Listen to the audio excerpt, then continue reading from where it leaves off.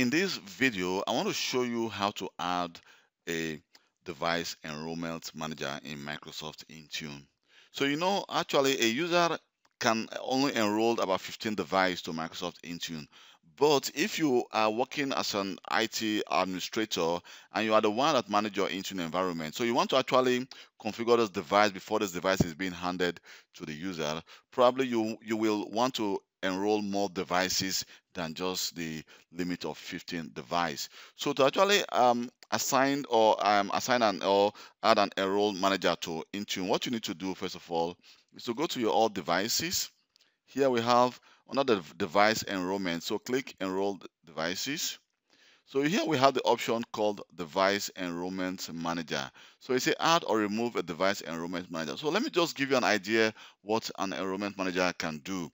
So we have this link here. When you click this link, it will take you to the website of Microsoft, which will give you more details about what is the usefulness of an enrollment manager.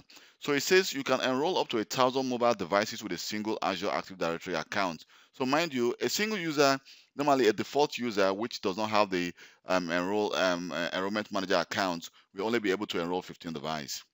But if you have that account, you will be able to enroll about 1,000 mobile devices. And you can see here at the limitation of devices that are enrolled with a DM account. So just take your time to actually study this, just to have some ideas what the enrollment manager permission can do.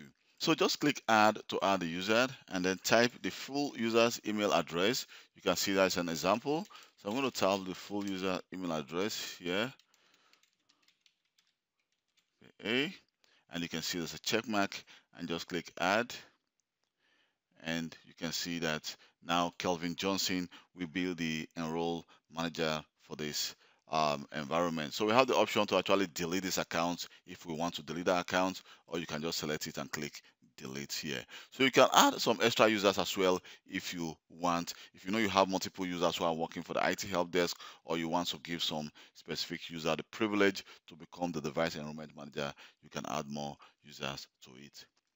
Thank you very much for taking your time to watch this video. My name is Kelvin Johnson. Please don't forget to subscribe to my YouTube channel for more IT related video, and also like my video, and you can as well share my video if you think this video can be of any help to someone else. Thank you very much and see you next time.